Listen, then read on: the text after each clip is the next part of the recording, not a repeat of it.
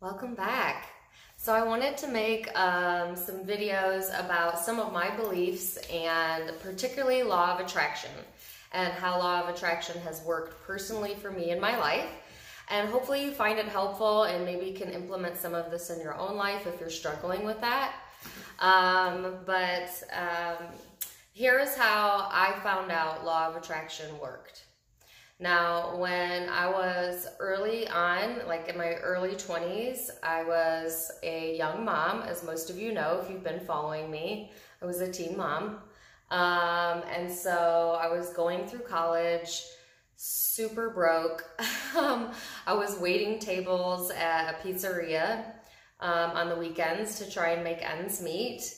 And it was, a struggle. At the time, I was also in a new relationship with my now husband, and we've been married for 14 years, so that gives you an idea of how old I am.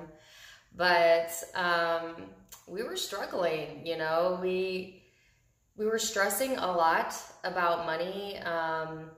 It was very difficult, but at the same time, very exciting. So I don't know if you are going through that now or if you remember, if you're past that age in your life, but just being independent and having our own place, I remember was so exciting at the time.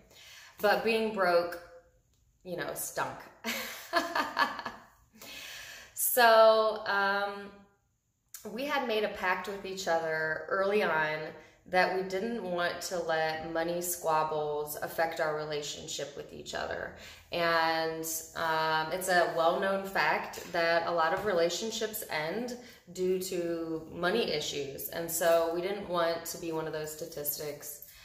And we just kind of told each other, come what may, if we have each other, we'll find a way. And the funny thing is the moment we decided to not stress about it, not fight about it, and just kind of go with the flow, the easier things started happening. So to give you a good example, when we first moved into our very first house together, we moved states. So we moved from the north to the south. And in the South, they don't have labor unions. So men who work in construction in particular make a lot less money in the South than they do the North. And so that's what my husband at the time was doing. And he took a major, major pay cut, and we had just bought a house. But that's where we wanted to live. And so we just made the pact that, we would do whatever it took to make it work for us so that we could be in a location that we both loved. Now, when we very first moved into the house, we were just making like ends meet, like living paycheck to paycheck, basically, always moving around money. We didn't know anything about home loans. And so we signed on the dotted line to a terrible, terrible home loan. They're called balloon loans. I think they're illegal now, actually. But as you can imagine, the debt started piling up. The credit card debt started piling up. And then before you know it, our house needed repair. Our fridge broke, and at one point our washer and dryer broke, and then our AC unit broke, which is about $5,000 to replace, in case you were wondering. And it was really, really easy and tempting to go at each other's throats, to stress, to get worried, to cry. But we both had made that pact with each other that we weren't going to do that we would figure it out. And so even though I really wanted to internally dwell and worry and stress, I knew that wouldn't help the situation. And so, we just kind of felt like, all right, so we're going to figure it out and we're going to find a way. And we always did. It was like the moment we would let the actual stress go and just look at each other and be like, all right, worst that comes, we're out on the street. but we're still going to be okay. You know? Then all of a sudden, you know, we would get, like, he would get a random side job offer to do someone's driveway. He did concrete, you know, or work would pick up and he would get more hours. Or one time we got a random check in the mail. Apparently I had paid more than I was supposed to pay towards one of our bills a long time ago, and they were reimbursed us, but I had no clue it was coming. And it was always funny how we always got the money at the exact moment we needed it. One time we got an escrow check that we weren't expecting right when our AC unit went out, you know, or, you know, my father-in-law sent us a random check once that we weren't expecting, and we hadn't told him what we were going through at the exact moment that we needed that money. You know, it was just, it's like, you know, once we started realizing the synchronicities, that if you believe, regardless, that you're abundant, that you will always have enough, that you will always be okay, the universe responds, honestly. And it was like synchronicity after synchronicity after synchronicity. To the point that at that point in time, my husband wasn't really into what I believed in.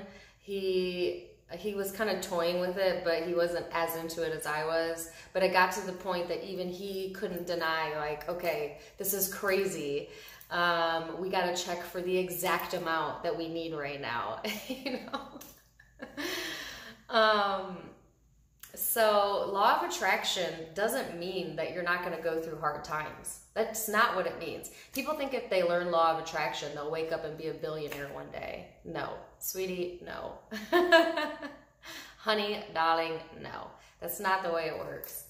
What it means is that when you come to the crossroads, that if you understand and you believe that somehow your prayer will be answered, or that you will be okay, that it always does end up okay. You know what I'm saying? To give you another real life example, my husband decided to go back to college in his 30s. I had a really good job as a nurse, and so we were lucky in the fact that we could afford for him to kind of take a break from construction so that he could go to school for physical therapy. And he worked his ass off. So at the same time, we budgeted for the exact amount of years that he would need to be in school, and it was a tight budget. So it was really, really important that he passed all of his classes and that he progressed into the program within that timeline, or we were going to be looking at some major debt. No pressure, right? So he worked his ass off to perform in school and to get through the program. Well, maybe a year or two in, I can't remember the exact timeline because I have a terrible memory. There was an incident that occurred that was going to stop him from being able to progress in the program. Like a fluke incident where he was almost kicked out of the program. And don't let your mind go to the worst. He did absolutely nothing wrong. And I'm not going to get into the details of it. But basically, he was told by the director of the program that he wasn't eligible to continue anymore. And she was as high as they get, I guess, on the decision chain, and made it sound like we had no way to combat that, or we had no dog in the fight. And of course, you know, our immediate reaction was panic. You know, how can this be? How can she do that? He only had a year left. It wasn't fair because he was working so hard, and anybody that knows my husband knows that he's just like one of those genuinely kind people, you know. So it didn't make sense either, because why is this happening? He's a good person, blah, blah, blah.